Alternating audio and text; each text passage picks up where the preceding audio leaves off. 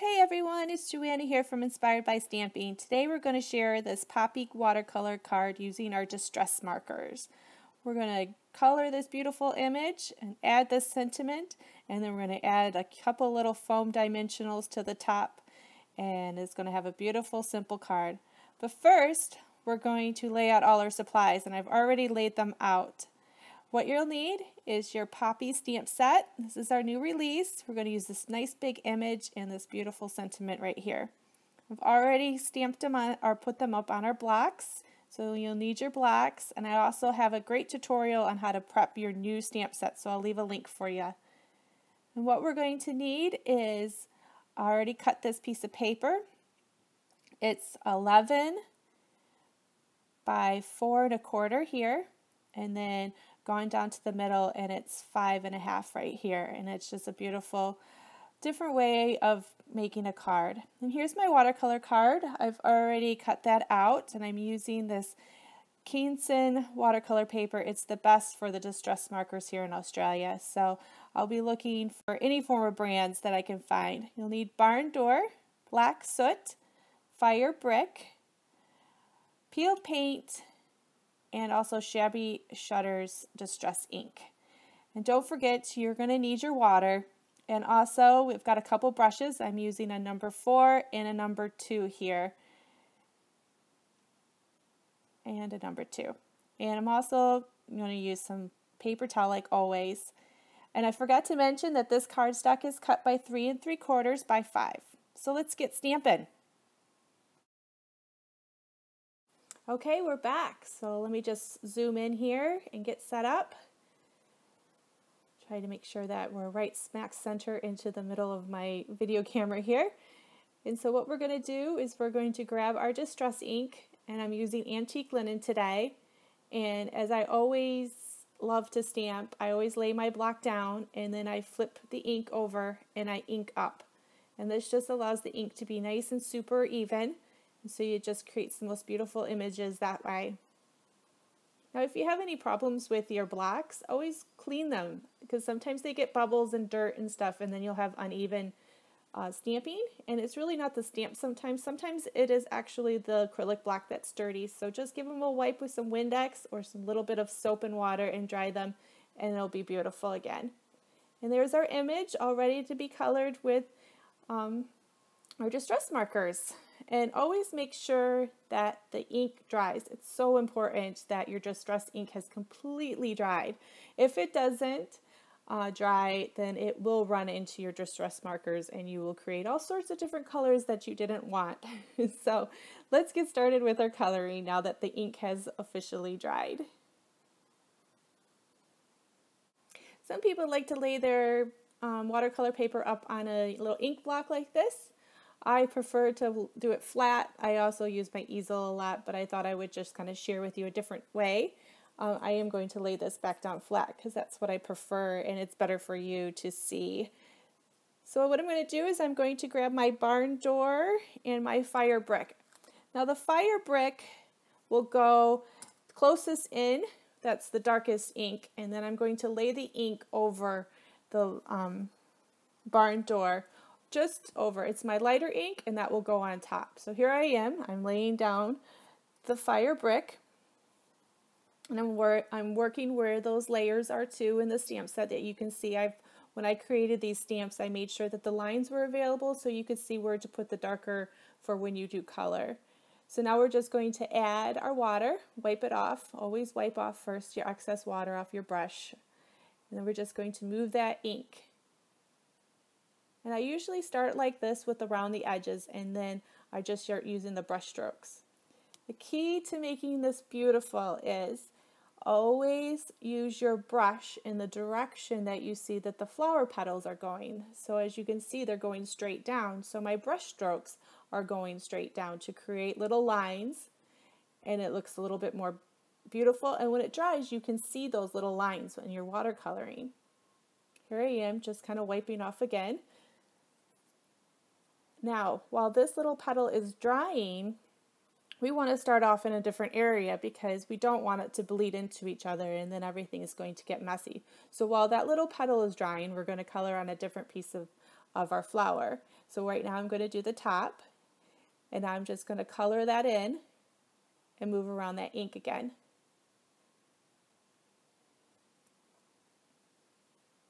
And just move it around. I usually just do it, get those edges really well first, and then I'll start doing the brush strokes and moving that heavier ink. See how I'm brushing up?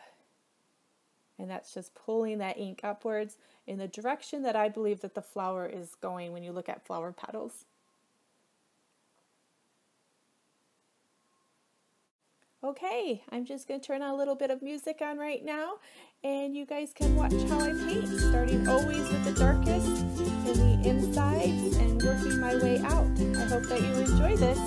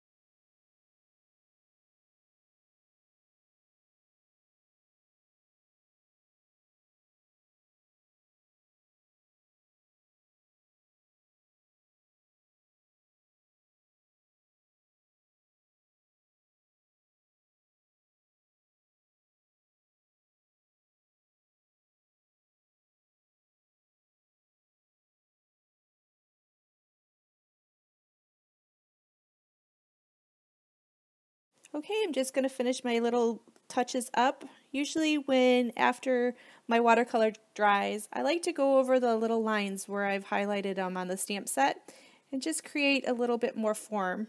And you can see here, you just go over a little bit just to make it a little bit more darker, or you can leave it really pale. It's really up to you. And I'm just going to spread that ink again just around, kind of going over the whole entire area. You want to go over the whole area or it's going to show that you actually stopped your color and you're going to have little watercolor lines. So you want to make sure you do the whole entire petal. And I'm just going to go over it again, just spreading that ink, and this just makes it nice and dark. I just really love the vibrancy of the two colors together, the fired brick and the barn door. I just think they're really just beautiful and majestic. And just going over, and I think it just makes the flower just pop just that much more. What do you think? And always making sure that those brush strokes are going in the direction that you want your petal to be going into. You don't want to be going in a different direction or your lines won't be perfect. Okay, so while this dries, we're going to start into our leaves and we're going to do our center. And so what we're going to do with the center is we're just going to add just a little drop because we want this to be very, very light black. You could use your gray, but I wanted to use a minimum amount of markers for this tutorial so that you didn't have to go out and buy a whole bunch. And so just kind of spread that ink going in a circular motion and making sure that the center is the darkest.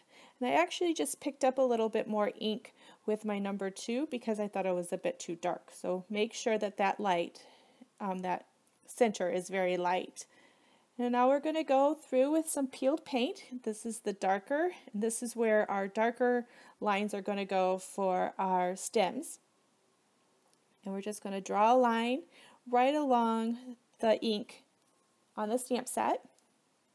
And then we're going to go over it with the lighter one, which is our shabby shutters. And we're just going to go directly near it and some of it on top of it.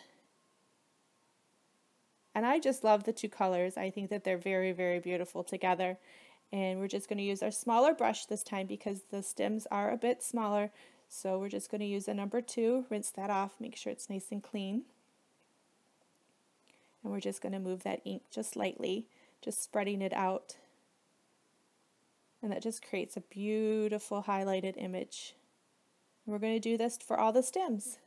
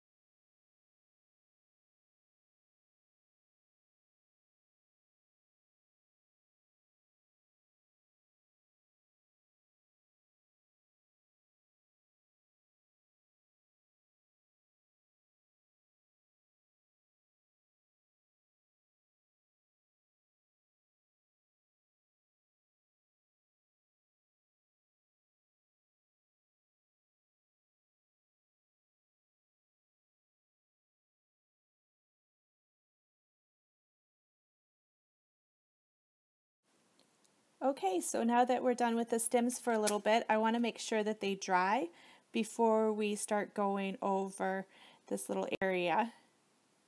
So we want to make sure our stems are completely dry before we start touching our stems. And if you're really careful and you're not afraid of kind of coming close to the stems, go for it. You might not have any running. So now we're just going to do the center of our poppy, and lightly you can see the beautiful details that it is. We're going to use this fine tip for it, and we're just going to just pencil in those little dots. You can see them actually through the red. You might need to have a little bit of a higher light to see, but you can see them through, and you just draw them in. And if you want, you can just look at the stamp set too in itself and just kind of copy what the stamp set has. I've also had people who have used the markers to set their ink first. So I have had people who have colored the center black and stamped that way too, so you can still see it, and that's just a different way of doing it. This is the way that I like, so you can do it that way too. That would be great. So I'm just penciling in again and just highlighting the circle, making it a bit darker. And then after that, because the center is now dry from our watercolor, the ink won't run and everything's completely dry. And then we'll finish the rest of our stems down below, because those should be dry by the time that we get to it again. Okay, so we'll just finish up this little area. Yep, we're just going to do this little area right there, the little bulb. We're just going to start with the peeled paint again, making sure that the dark is always on the same side as the stems. All the dark images are on that side, and then we're just going to go over it again with some shabby shutters.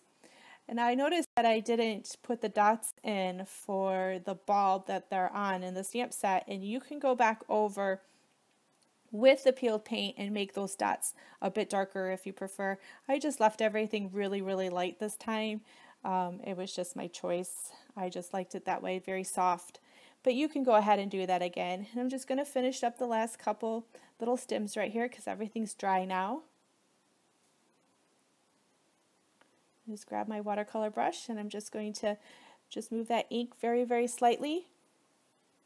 And then we'll be ready to put our card, our stamp, our thinking about you, actually. That will be our next step.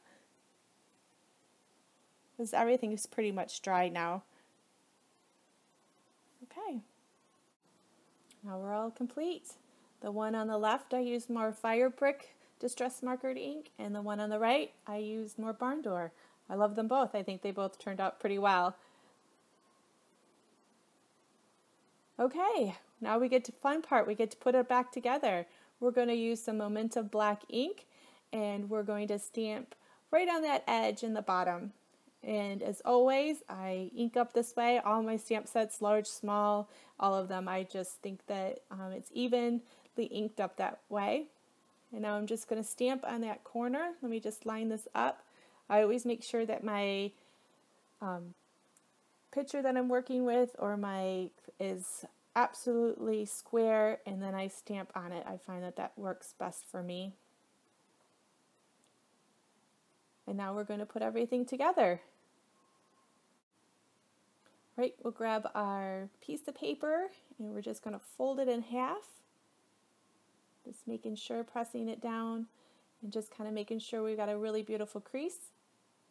Next, we're going to take our foam dimensionals, just grab them here, and we're just going to place 4 dimensionals on each corner.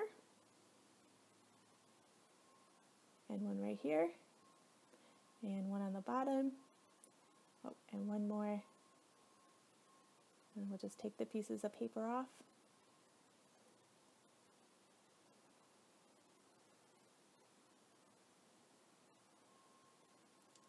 And then we'll line it up.